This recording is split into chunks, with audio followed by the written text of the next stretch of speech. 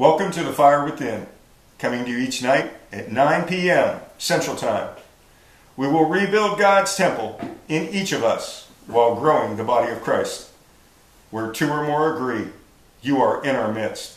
Please extend your hands with us and invite the Holy Spirit into your home as we pray the prayer for Saturday, December 14, 2019. Father, we pray that all members in your body would get to new depths of humility. We also pray for a heightened, even acute awareness of what it truly means to obey your commands. It is only through this process and your divine vision for us that we can achieve this goal. We pray for eyes that see us as you do. We pray for ears that hear what you hear. Once we recognize the issues, any issues, then we pray for the courage to make the necessary changes and adjustments. We pray for the entire body of Christ to be unified in these requests. We pray for all the members to come together as one body that is unified so that we may uplift those who need it. Then let our light shine to all who would see it so that the body would grow, advancing the kingdom of Almighty God here on earth.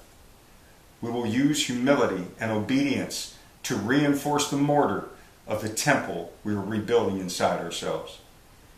Words of worship are humility, obedience, submission, surrender, and yielding. Hallelujah, hallelujah, hallelujah, Father. We love you and love to glorify the name of God.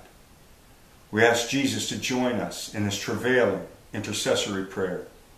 Thank you, Father, for hearing and answering this prayer. Amen. Please join us in praying the Lord's Prayer. Our Father, who art in heaven, hallowed be thy name. Thy kingdom come, thy will be done, on earth as it is in heaven. Give us this day our daily bread, and forgive us our trespasses, as we forgive those who trespass against us. Lead us not into temptation, but deliver us from evil. For thine is the kingdom, the power, and the glory forever. Amen. We want to thank you for joining us for a prayer revival. We look forward to having you again tomorrow, possibly with a friend or family member to come and pray with us. God, may your Spirit flow through us for your glory. Good night.